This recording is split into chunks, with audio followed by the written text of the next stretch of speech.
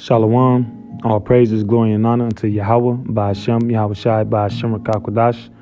Double honors unto the apostles and elders of Great Millstone that rule well through the scriptures. Peace to the hopeful elect. This is Hebrews 12 and 5. It says, "And ye have forgotten the exhortation which speaketh unto you as unto children. My son, despise not thou the chastening of the Lord, nor faint when thou art rebuked of him." All right. And this is actually a quote in the law. All right. This is a precept to the law, Deuteronomy 8 and 5, I believe, which we'll grab that real quick. All right. Deuteronomy 8 and 5. "Thou shalt also consider in thine heart that as a man chasteneth his son, so Yahweh thy God chasteneth thee. Therefore thou shalt keep the commandments of the Lord thy God, to walk in his ways and to fear him." Okay. So back in Hebrews, it is going to further expound upon it. As soon as I find it. Okay, here we go. So back in Hebrews 12, verse 6, "For whom the Lord loveth, he chasteneth, and scourgeth every son whom he receiveth. If you endure chastening, the Most High dealing with you as with sons. For what son is he whom the Father chasteneth not?" Yeah, fathers chastening their sons because you're instructing them. And when you learn in anything and when you're being brought up in anything, you're going to make mistakes.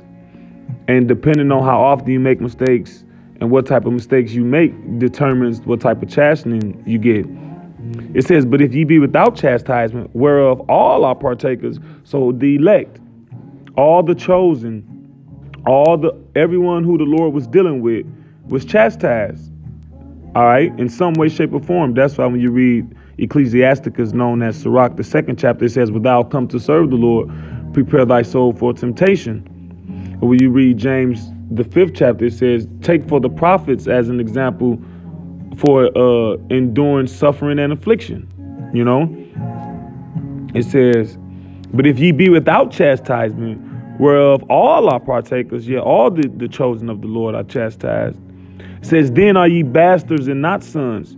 Because who's the ultimate bastard? Esau, Edom. Going all the way back to Cain, what the Lord said, the Lord put a mark on Cain that he be not touched. Genesis 4 and 15. "And the Lord said unto him, Therefore whosoever slayeth Cain, vengeance shall be taken on him." Matter of fact,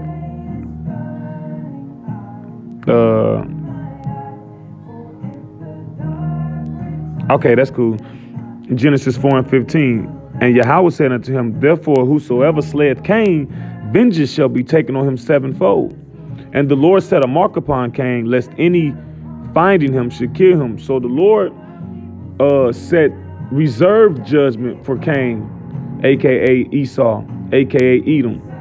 All right, or currently known as the so-called white men, Europeans, Caucasians, whatever. There's a spiritual mark on them that vengeance can't be taken on them yet. All right, all these nations that all these people that war against them, you try to fight Black Lives Matter, the Black Panthers, which that was a sham when you go into the history of it. But Malcolm X, the Muslims, what else you got?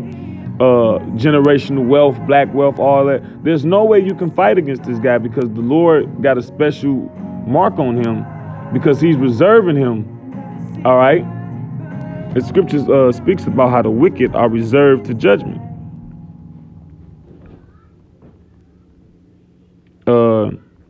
This is Job 21 and 30, "That the wicked is reserved to the day of destruction. They shall be brought forth to the day of wrath." So that's when he gonna, get justice. That's when justice will be served. All right, because the scripture says, Proverbs 16 and 4, "The Lord created all things for himself, even the wicked for the day of evil." Just like when you watch movies, the bad guy don't get his just desserts to the end of the movie. You know, getting towards the climax and the resolution. All right, but back in Hebrews. But the underdog, the little guy, what? He catching it. He catching it on all sides, left and right. But those are small chastisements. Those are small things that's building them up for the ultimate thing. All right? If that makes sense. Back in Hebrews 12 and I'll read 8 again. But if ye be without chastisement, wherefore all are partakers, then are ye bastards and not sons. All right. I'm going to jump to 11. Now, no chastening for the present seemeth to be joyous, right? Your car always breaking down. All right. You always got to work extra overtime. They making mistakes on your check. You ain't got no congruence in your relationship or whatever. You know, those are various forms of chastening. You break your ankle, get into a car accident, get a ticket. All right. Now, no chastening for the present seemeth to be joyous, but grievous. Nevertheless, afterward it yielded the peaceable fruit of righteousness unto them which are exercised thereby. So if you continue, matter of fact, let me get a couple scriptures. 1 Peter 2:20. For what glory is it if when ye be buffeted for your faults, ye shall take it patiently? All right. So if you make a mistake and you mess up, and then you say, oh, well, I got to be patient now. Well, you darn skippy. Of course you do. It says, but if when ye do well and suffer for it, ye take it patiently, this is acceptable with the Most High. Because you know why? You're in a position of being innocent. You're in a position of being faultless. All right. Because ultimately the Lord gonna justify us to be faultless. All right. It says to them who he predestined, he justified. To whom he justified, he glorified. All right. Jumping up to Romans, the 8th chapter, it says there is no charge to his elect. All right. Because whatever sins that we committed and whatever, things that we done, we're hoping that those sins will be purged under the blood of Yahushua. And in the process of that, we catch little small inconveniences, which some of them are great inconveniences. We catch great inconveniences too of our own doing and innocently. But when you catch them innocently, that's when you rejoice. All right, because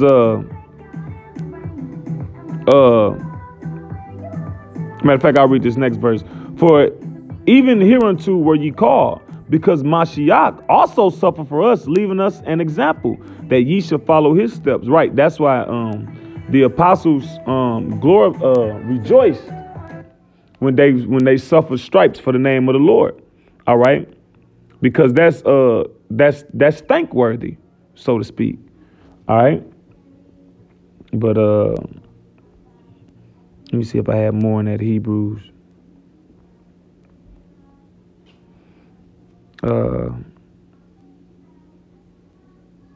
Right, I'll read again. 11. Now, no chastening for the present seemeth to be joyous, but grievous. Nevertheless, afterward, it yielded the peaceable fruit of righteousness unto them which are exercised thereby. Right. So this is jumping into 2nd Ezra 7. All right. There is also another thing, verse 6. A city is builded and set upon a broad field and is full of all good things. That's the kingdom of heaven. The entrance thereof is narrow and is set in a dangerous place to fall, like as if there were a fire on the right hand and on the left the deep water. And one only path between them both, even between the fire and the water, so small that there could but one man go there at once. That's why the scripture says, enter ye in the straight gate. Straight mean a position of difficulty. And this right here is describing a position of difficulty. All right. And living righteously in the wicked world, standing up for Yahweh Ba'Shem Yahushai, all right, amongst the madness of this present rulership is tough. It ain't real tough now, but it's going to get tough. It's going to get very hard. It's going to be difficult. And in the process of you doing that, you catch hell, so to speak. If this city now were given unto a man for an inheritance, if he never shall pass the danger set before it, how shall he receive this inheritance? And I said, it is so, Lord. Then said he unto me, even so also is Israel's portion. Israel, so-called Negroes, Latinos, Native American. This is the way. This is how we gonna receive what we've been longing for. All right, Deuteronomy, when it speaks about Israel shall dwell in safety alone. All right, none shall make him afraid. Our people are afraid. All right, our people ain't dwelling in safety alone. There's no assurance of our life in this place. All right, ain't no generational wealth, ain't no black this and black that gonna do nothing. All right, but if we continue in this wisdom and endure all this affliction, then the peaceable fruit of righteousness is gonna be yielded to us. All right, ultimately the kingdom of heaven gonna be given to us. All right, let me jump to 1 Corinthians 11:31. It says, for if we judge ourselves, we should not be judged. Self-examination. The scripture speaks about a righteous man knoweth when he slippeth. All right. So oftentimes you slip and no one catch it because you catch it. And oftentimes you might slip and you ain't caught it in time. All right. And someone else catch it. All right. This is a doctrine of correction and reproof. This what the scripture says. All right. The truth is about reproof and correction. Being perfect. What the book of Timothy says, that the man of God may be thoroughly furnished. All right, let's grab that real quick. I believe it's 2 Timothy 3:16. It says, all scripture is given by the inspiration of the Most High and is profitable for doctrine, for reproof, for correction, for instruction in righteousness, that the man of God may be perfect, thoroughly furnished unto all good works. And in the process of perfection, there's going to be imperfections that got to be remedied. All right. It's like when you temper steel or when you purify gold, there's a process. It get beat, it get hammered, it get put in the fire. And the more and more it happens, the more you take away inconsistencies and the more perfect it becomes. But before it got perfect, it got beat up. It got beat on. It got wailed on. It got corrected. It got chewed out. All right. Back in Corinthians.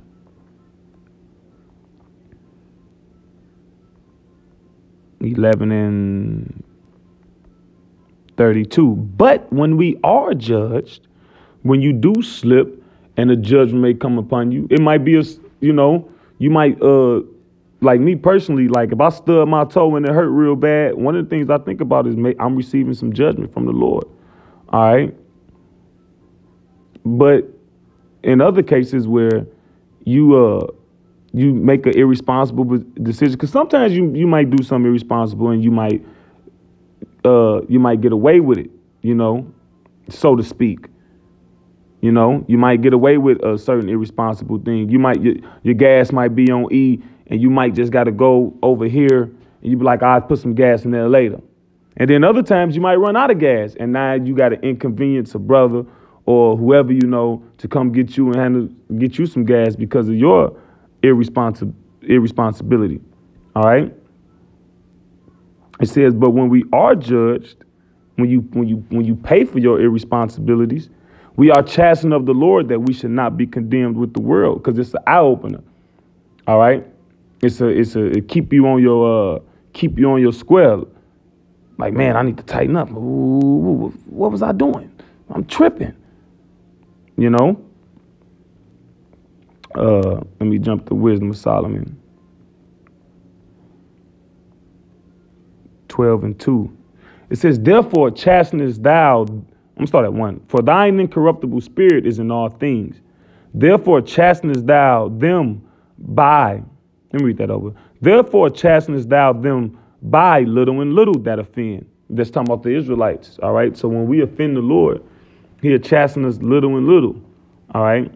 And warns them by putting them in remembrance wherein they have offended. All right. So when those oftentimes what happens is something bad happened to you in the spirit, something bad happened to you in the flesh. In the spirit, you think about what you did wrong. All right. And then what can you do?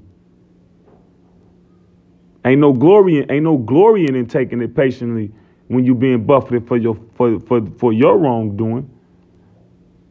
And there's an element of shame that come with that. But what happens though? The scripture says a just man falls 7 times and get back up again. All right, but the wicked shall fall into mischief or something like that, a condemnation or something like that. All right. And as we get corrected and chastised, you know, you get better and better and better and better to the point that the chastisement don't come as often. All right. It says, and warns them by putting them in remembrance when they have offended, that leaving their wickedness, they may believe on thee, O Lord. All right. So let's jump to Sirach. I did a word search. I had a few scriptures in mind, then I did a word search on the word mercy, because that's the only thing we got. We got the, you know, as the things coming down in this world and the things that's happening in America and the prophecies and the scriptures being fulfilled before our very eyes, we hoping in the mercy of the Lord. All right. We hoping that the Lord show mercy on us. All right. Because that's all you got. What you gonna do? There's only so much working out you can do. There's only so many guns you could buy. There's only so much food you can store up and save.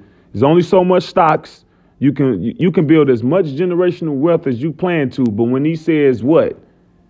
Revelation 13:16, he calls it all, both small and great, rich and poor, free and bond, to receive a Marcus Aurelius in their hands or their forehands, that they can neither buy nor sell, save they had the mark. Then what? Then what? You know? Verse Sirach 47:22. But the Lord will never leave off his mercy. All right? Because I'm gonna say this too. Wrath and mercy come from the Lord. All right? But by continuing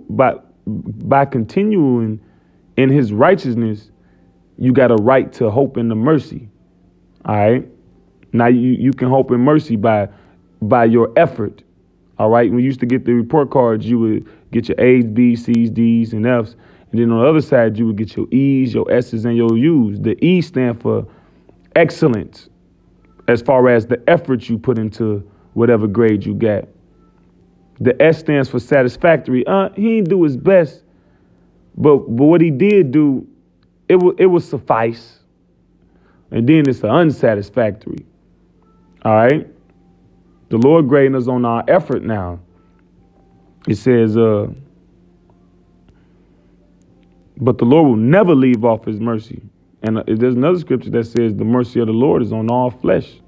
You know, it says, neither shall any of his works perish, neither will he abolish the posterity of his elect. Right. Because it's all about the elect. All right. And the seed of him that loveth him, he will not take away. Wherefore he gave a remnant unto Jacob, and out of him a root unto David. All right. Let's grab 2 Maccabees 10:4.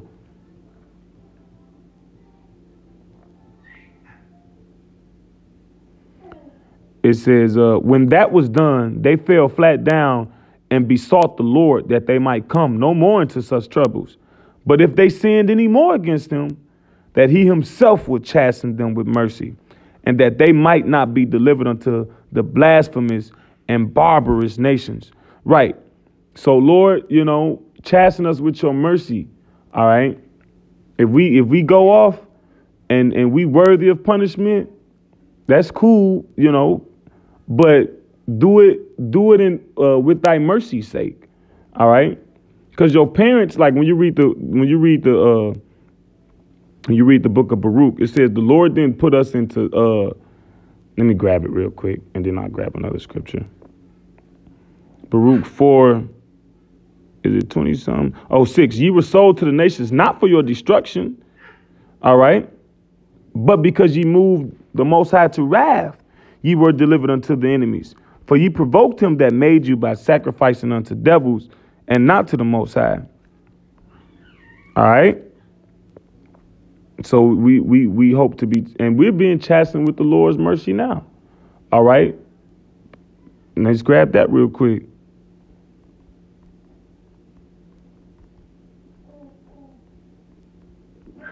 Second Corinthians 4:17. For our light affliction, which is but for a moment, that's mercy. For our light affliction, which is but for a moment, worketh for us a far more exceeding and eternal weight of glory. All right. What is that? Sirach 2. And